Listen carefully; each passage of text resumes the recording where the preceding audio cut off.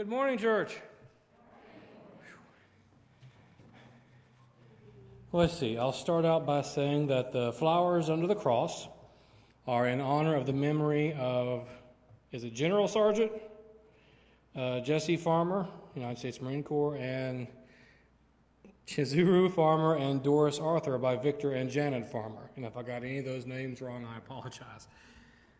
Starting out this morning, I actually do get to have an announcement this morning. So if you're here and you're on the administrative board, right after worship service, if you'll hang around for just 2 or 3 minutes, it won't take it all long at all. We've got a quick decision to make. Nothing complicated or anything like that. Any other announcements? Anything going on in the community? I think until 4 o'clock there's a farmer's market going on today, so if the heat's killed anybody else's garden, you've got a place you can go get some vegetables today at least. See, I like this. There's no this, that, or the other. It's real simple. All right, let's open with prayer then. Gracious Heavenly Father, I thank you that once again we are able to gather in your house. Lord, as we have gathered, I pray, Holy Spirit, you who are already here with us, that you would minister to our hearts. I pray, O Lord, that as we have come, that you would provide guidance, you would provide comfort, you would provide correction, whatever our souls are in need of, Lord, that we would find it here this morning. I pray that all that we do and say here today is a sweet-smelling offering to you, and we lift this up all in the precious name of Jesus Christ. And amen. So, my kids, have you found the duck yet?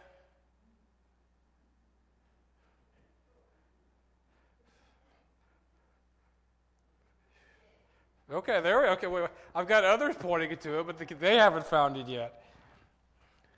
Today we're going to talk about encounters with God in the sermon. And those are interesting things that come across in interesting ways, everywhere from burning bushes to dreams to talking animals, you name it, and God has done it. But the interesting thing about those encounters with God is they were never really expected, and they really weren't looking for them. But they can catch you by surprise. So, Father Tim over there, my rubber ducky, I don't know if the people on the stream can see it or not, but he's sitting on top of the piano, was there the whole time. Whether you were looking for him or not, right there he is. Much in the same way, God is with us all the time, whether we're looking for him or not.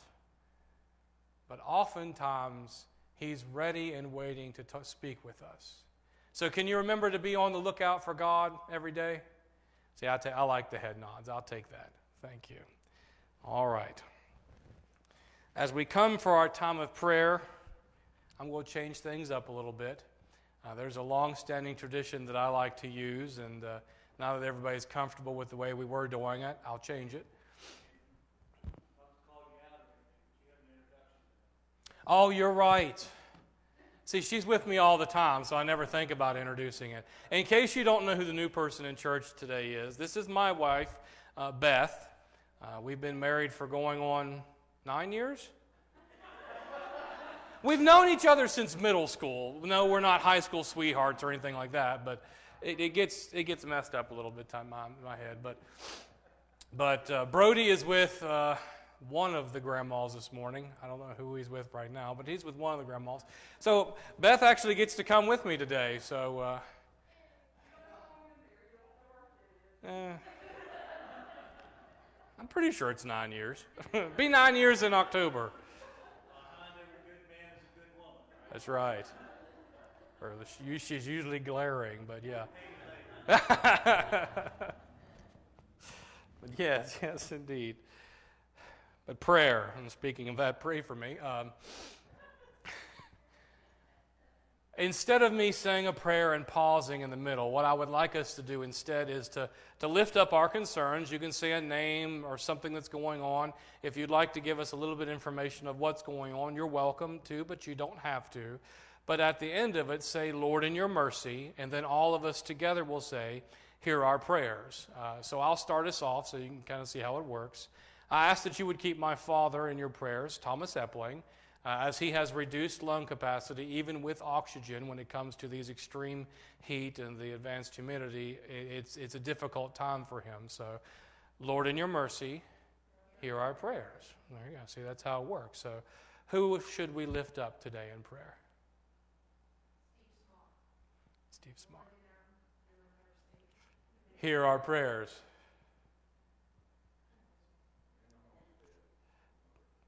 Dana Halstead. Lord, in your mercy.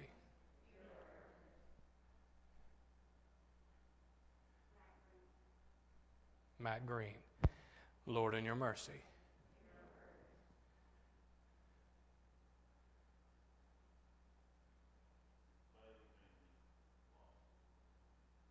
I heard Bailey family. Is that right? Lord, in your mercy.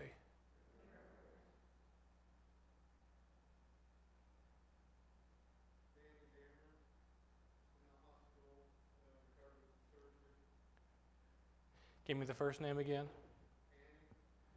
Annie? Danny is in the hospital recovering from surgery. Lord, in your mercy.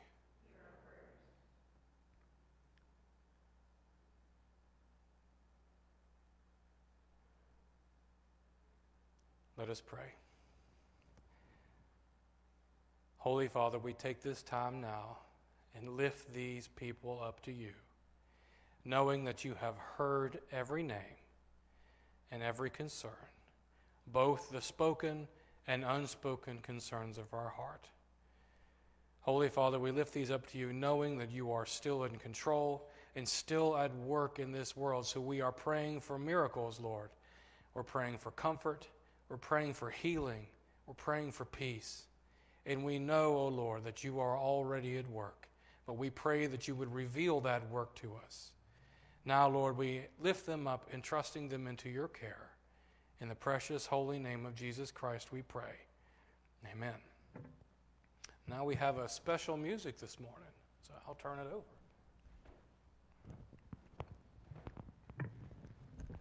So the theme of Nathan's trilogy is grace.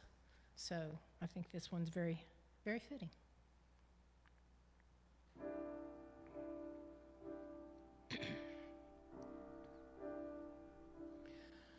Amazing grace, how sweet the sound that saved a wretch like me.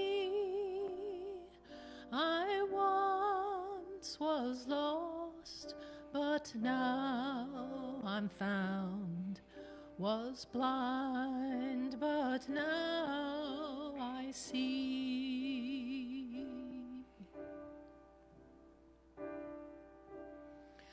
'Twas grace that taught my heart to fear, and grace my fears relieved.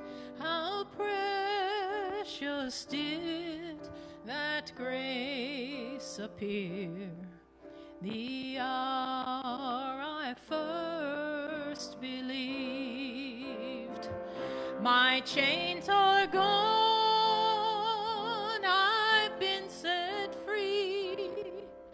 My God, my Savior, has ransomed me, and like a flood, His mercy reigns, unending love, amazing grace.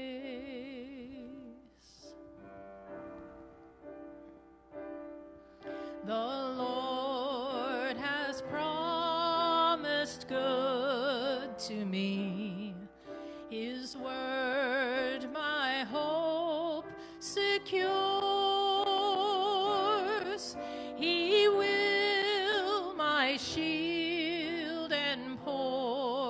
salvation be. As long as life endures, my chains are gone, I've been set free. My God, my Savior, has ransomed me, and like a flood, His mercy reigns.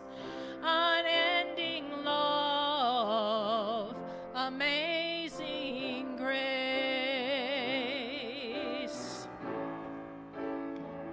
My chains are gone, I've been set free. My God, my Savior, has ransomed me, and like a flood, His mercy reigns.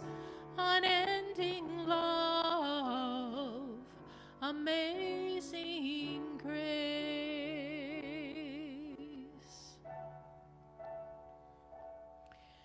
The earth shall soon dissolve like snow. The sun refuse to shine, but God, who called me here below, will be forever mine, will be forever mine. You are forever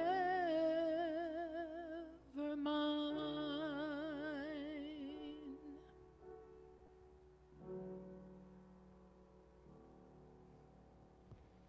Amen.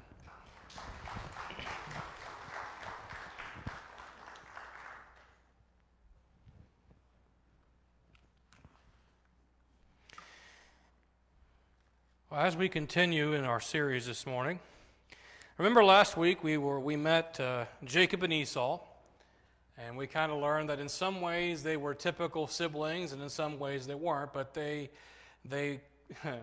battled with one another. They didn't always get along, and that kind of came to a head when Esau was out hunting, and Jacob was home, and Esau came starving to Jacob and traded his birthright for a bowl of crummy stew and bread. Now remember, in that day and age, the birthright was everything. If you were the firstborn son, then you got it all. And that meant if you weren't the firstborn son, you were going to be serving your brother pretty much your entire life. And Esau traded all that away for a bowl of soup, for lack of a better term. And Esau became so bitter about that and so angry about that, it grew and grew in him, and to the point that he said, if I just kill my brother, I don't have to worry about any of this nonsense anymore. And Jacob became aware of that, and Esau's mother became aware of that. It's just she sends Jacob out on a mission trying to save him. And we pick up with that here in Genesis chapter 28, beginning in verse 10. It says, Jacob left Beersheba and went toward Haran, and came to a certain place and stayed there that night, because the sun had set. Taking one of the stones of the place, he put it under his head, and lay down in that place to sleep. And he dreamed, and behold, there was a ladder set up on the earth, and the top of it reached to heaven. And behold, the angels of God were ascending and descending on it. And behold, the Lord stood above it, and said, I am the Lord, the God of Abraham your father, and the God of Isaac. The land on which you lie I will give to you and to your offspring. Your offspring shall be like the dust of the earth, and you shall spread abroad to the west and to the east and to the north and to the south. And in you and your offspring shall all the families of the earth be blessed. Behold, I am with you, and will keep you wherever you go, and will bring you back to this land, for I will not leave you until I have done what I have promised you. Then Jacob awoke from his sleep and said, Surely the Lord is in this place, and I did not know it. And he was afraid and said, How awesome is this place! This is none other than the house of God, and this is the gate of heaven. So early in the morning, Jacob took the stone that he had put under his head and set it up for a pillar, and poured oil on the top of it. And he called the name of that place Bethel, but the name of the city was Luz at the first. Let's pray this morning. Lord, as we have come, we pray that you would meet us here. I pray that, Holy Spirit, you minister to our hearts. But in all things, I pray, Lord, that you take me and hide me behind your cross, that this is your word for your glory alone, for the transformation of all of us. In Jesus' name I pray. Amen. So throughout all of Scripture, this is the first time that we encounter Jacob alone. He's always either been with Esau, been with Mom, been among everybody else in the tents. And I think it's interesting that the first time Jacob gets by himself, he has this encounter with God. And I mean, he's not looking for an encounter with God. He's on this mission his mom has sent him on. He's really fleeing from his brother, and he travels until he can't travel because he's too tired.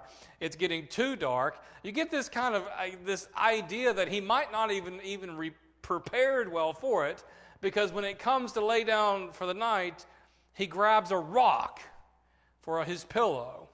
Now, I don't know about you, I've had some pretty lousy pillows, but I've never really looked at a rock and thought, that sounds like a great idea.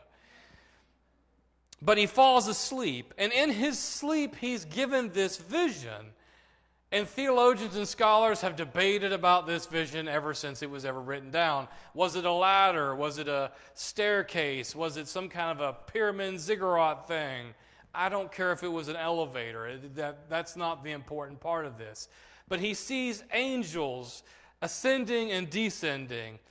And, this would be, amazing for him. And even more in the midst of that, God begins to speak.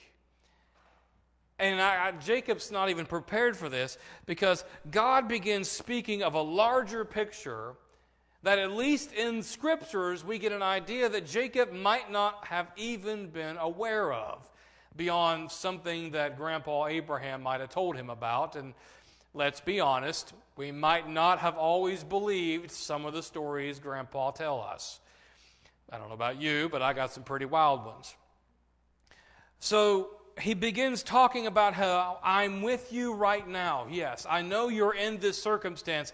I'm going to take you through it, and you're going to be just fine. But you also need to understand this bigger picture that's going on. And we know it as the Abrahamic covenant, that first covenant that God made, and how your descendants are going to spread out all over the world and bless everybody, and that's going to happen and take place through you. And he begins describing all this stuff, and Jacob wakes up the next morning and goes, to use my quote earlier, holy cow, God is doing all these things, and God was right here, and I didn't even know it. And he grabs that rock that he'd used as a pillow, builds a pillar, sets the rock on top of it, pours oil on it, and what he did was create an altar. In response to his experience with God, he built an altar to honor God. Well, there's three things in this encounter that should catch your attention. The first is surprise. Jacob wasn't looking for an encounter with God. He wasn't told, go to this mountain and you'll encounter God. God, beyond maybe saying, oh, Lord, help me, God's the furthest thing from Jacob's mind right now. He's just trying to get away from his brother. And he has this encounter with God as a complete surprise. And we need to understand that God often works in that moment of surprise when it comes to encounters. I've known people that had an encounter with God in their youth and have spent their entire lives trying to recreate that encounter, because they have this kind of misguided understanding that that's the only way that God works.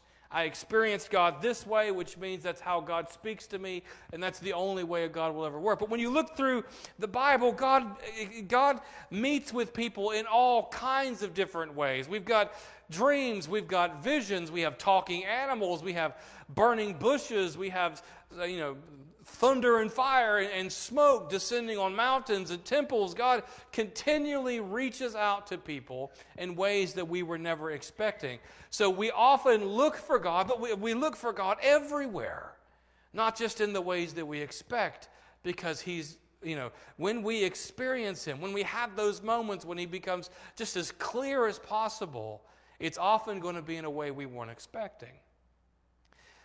So Jacob shows us that we serve a God of surprises. The second is that the ladder shows that God is still at work, because the angels are going up and going down and there's business that's happening, which tells me that the Lord didn't wind up the clock, set it down, and then leave it alone.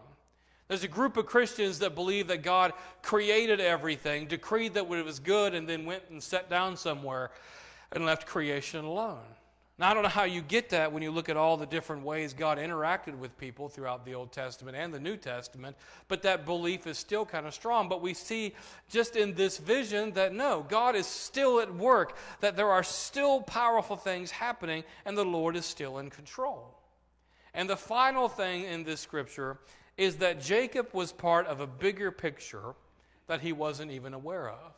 And oftentimes, when we have experiences or encounters with God, our eyes are open to the fact that, yes, God cares about everything that is going on in our lives, but that we, as the children of God, are a part of something so much bigger and so much greater than we often ever even begin to think about. That when God said that I'm going to use you to change the world, He meant it. And that by our actions as His children, the implications can go worldwide.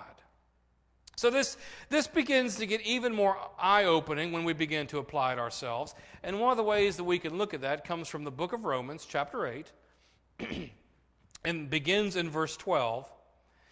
And it says, "So then, brothers, we are debtors not to the flesh to live according to the flesh. For if you live according to the flesh, you will die. But if by the Spirit you put to death the deeds of the body, you will live. For all who are led by the Spirit, for all who are led by the Spirit of God are sons of God. For you did not receive the spirit of slavery to fall back into fear, but you have received the spirit of adoption as sons, by whom we cry, Abba, Father. The Spirit Himself bears witness with our spirit that we are children of God. And if children, then heirs, heirs of God, and fellow heirs with Christ, provided we suffer with Him in order that we may also be glorified with Him. For I consider that the sufferings of this present time are not worth comparing with the glory that is to be revealed to us. For the creation waits with eager longing for the revealing of the sons of God. For the creation was subjected to futility, not willingly, but because of Him who subjected it, in hope that the creation itself will be set free from its bondage to corruption, and obtain the freedom of the glory of the children of God. For we know that the whole creation has been groaning together in the pains of childbirth until now. And not only the creation, but we ourselves, who have the first fruits of the Spirit, groan inwardly as we wait eagerly for the adoption as sons, the redemption of our bodies." Excuse me. "For in this hope we were saved. Now hope that is seen is not hope, for who hopes for what he sees? But if we hope for what we do not see, we wait for it with patience." So like I said, we spend all this time often trying to have these experiences or encounters with God. And what Paul is trying to get the folks to understand, not only the original people this was written to, but us, is that we have the Holy Spirit with us here, right now. So Paul is trying to teach to a congregation that he's never met. And honestly, that's why I think the book of Romans is so understandable and so adaptable, why it's held so true for so long, because Paul is still writing to a congregation he's never met when we read it. So he goes into more detail, is more expansive in Romans than he does in other places. So he's trying to show them that as the children of God, they are walking with God every day, and also that should make a difference in our lives. Because as you see in every one of the letters that Paul wrote, being a Christian, according to Paul, demands a radical reordering of our thinking. Old concepts like law, inheritance, indebtedness, life, death, conversion, everything is different now, he says, because you are now a child of God. He's trying to get us to understand that living in the light of the resurrected Lord, walking with God every day, has meaning in our lives, especially in the understanding that suffering is endemic, in other words, normal to the human condition. And God uses this broad term when he uses suffering, because he's not just talking about plagues or destruction or anything like that. He's also talking about that daily struggle with temptation and the flesh. So he uses this little word to cover this huge expanse of understanding. But he says that suffering is normal. The struggle is real, might be another way of phrasing it. And if you haven't figured that out yet, give it a little bit more time, and you'll find out that life can be hard sometimes. But what he says is that even though it might get difficult, that the greater truth is that our cosmic redemption is near. In other words, yes, Jesus Christ came, and his shed blood, we find the forgiveness of our soul, forgiveness of our sins, but that Jesus is coming back. And when that happens, that not only will everything be made right, but we mean everything. There will be no more sin. There will be no more evil. Everything will be like it was intended to be before humanity messed it up. So Paul begins explaining this using legal terms, that if we don't understand what's being used, we start getting all this interesting male-oriented language. Because remember, this is still the day and age where the firstborn son gets everything. So when Paul begins talking about adoptions as sons and heirs, and he starts talking about you are a son of God, he's using that as in the language of you become a firstborn son in God. The firstborn son gets everything, and as the children of God, every single one of us is a firstborn son of God, so we all get everything. Some people don't get a little bit of it, while others get the majority of it. All of us get salvation. All of us get eternal life. All of us get everything. That's the legal terminology that he begins using here. And it's rooted, because he's writing to the Romans, in their adoption law. And the Roman adoption law is really cool, and it's one of those things as a foster parent that I love. Because in the Roman understanding of adoption, I can go and say, Robin is now my firstborn son. And legally, there's no complications with that whatsoever. In fact, not only does it say that on such and such, Robin became Nathan's firstborn son. By the way, age, gender has no meaning. I'm setting an error in this. It's set in the Roman understanding of adoption, that means she has always been my heir. That there has that it's always been. Now, this even means in we get the prodigal son, the son wanders away, becomes estranged.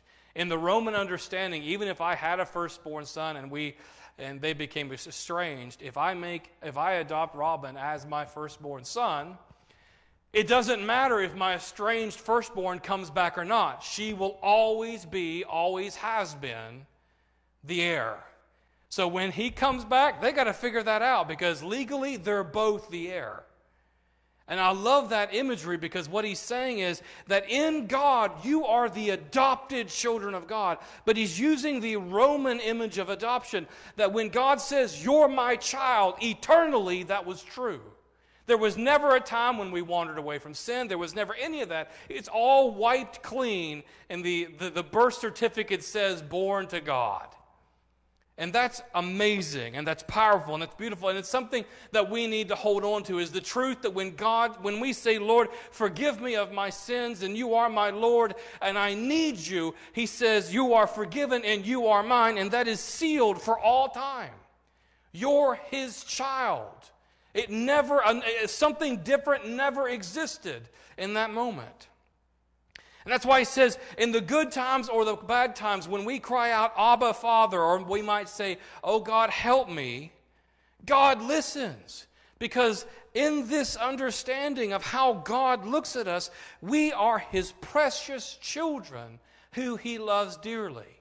I've heard it phrased this: God calls us by our end destination, not by our beginning, at all times when we come to Him. That's why He says that the sufferings of this world are nothing compared to what's coming, because He's looking at that completed image where everything is made right, where the children of God are. And it's not just about waiting until heaven. It's a declaration that I have the ability to walk with God every single day, that I have the ability to have that Jacob moment, that Jacob experience in the Spirit often, that when I seek God out, the Lord responds.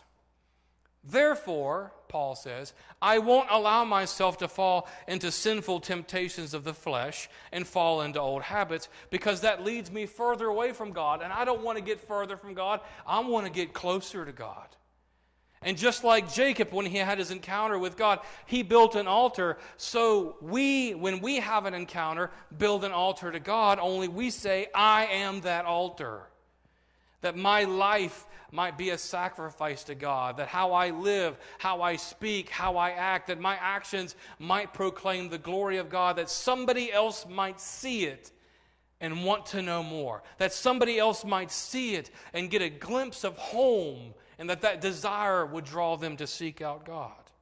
So we don't look for the actions, for the desires of flesh to become normative. We're looking for our identity as Christians to become so radical and so new, a new identity for us, that it empowers us to live ethically and holy lives, no matter what times we might be living in or where we might be living in. Jacob had that encounter and built an altar. We have an encounter and our lives become the altar. So Paul closes us with this thought, and I'll close as well. It's the idea that all of creation eagerly awaits for the day when the body of Christ lives like this, and that day when God ultimately restores creation. So our declaration is this: Lord, let our lives be an altar, that we might live holy lives that glorify you and point others to you every moment of every day. In the name of the Father, and the Son, and the Holy Spirit. Amen.